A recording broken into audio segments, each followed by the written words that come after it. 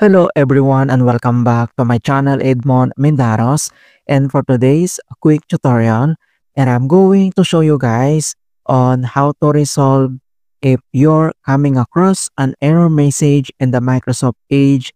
There reads that there's been an error when attempting to install apps. So there are some reasons why one might encounter these errors are corrupted cache files related to the update process in the Windows and corrupted store itself. Then I provide several solutions that should help you to fix this error. And without further ado, and let's go ahead. So the first solutions we will do is to reset the Microsoft Store cache.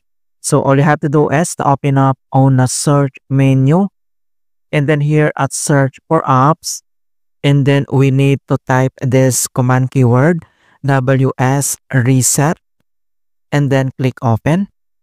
So wsreset command, this procedure is a troubleshooting tool which is used to reset or clear the Windows Store without changing the account settings or deleting installed apps.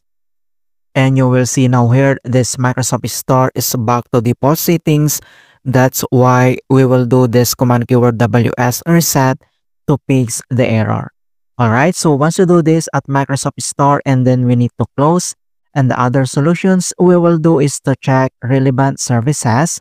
So all you have to do is to open up again on a search menu, and then here at search for apps, and then type services, and then click open. So here at services and services local and on right side, and then we need to find and locate this Microsoft Store install service. Alright, so we need to find this Microsoft Store install service. So once you find and locate, so all you have to do is to select and then right click. And if it is already running, then right click and select restart. But if the service is not running, so double click and open properties. So you can see now this is already running. So all you have to do is to click this restart and wait to complete the restart process. And after that, so same here, and then you need to double click at here at general properties, startup type, and then you need to select this automatic, and then click apply, and then click OK. Alright, so and the next keyword that we need to modify is the background transfers intelligence service. So you need to scroll up and then find this background intelligent transfer service. So same procedure, select and right click, and then check if it's already running, and then right click and select restart. But if not, the service not running, then you need to double click and open properties. So since this service is already running, and then click restart, and then wait to complete the restart process.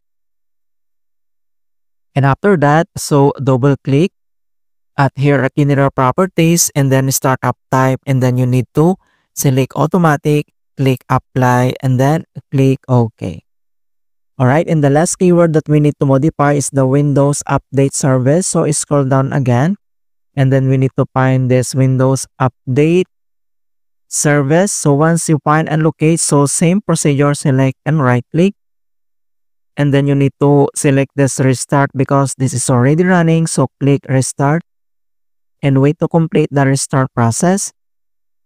And after that, so again double click at here at general properties, startup type, and then you need to select automatic, click apply, and then click OK. Alright, so after here at services, and then close, and then here at the start menu, and then we need to restart our PC. Okay, so click only restart.